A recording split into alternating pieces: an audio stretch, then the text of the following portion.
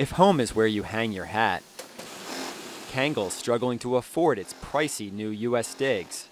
When the famed hat brand worn by celebrities like Samuel L. Jackson moved from China to Pennsylvania last year, it was built as an effort to create U.S. manufacturing jobs.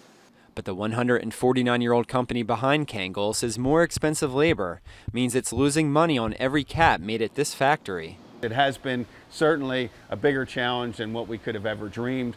Most U.S. apparel manufacturing headed offshore long ago.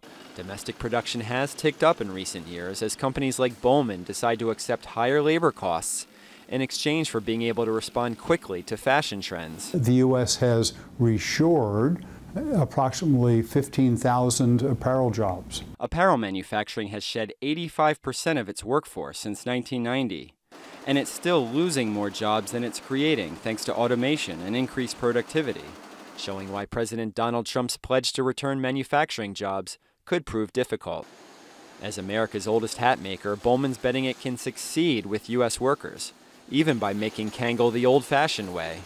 The company imported these 80-year-old knitting machines that produce the fabric that go into Kangol caps. If anyone was going to bring equipment from China to America, it would be us. If not us, then who would do this? So this is near and dear to our hearts.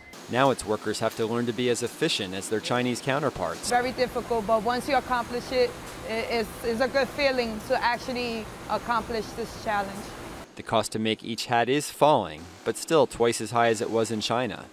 The company remains optimistic it'll stitch together a success story. Michael Rubenkamp, Associated Press, Adamstown, Pennsylvania.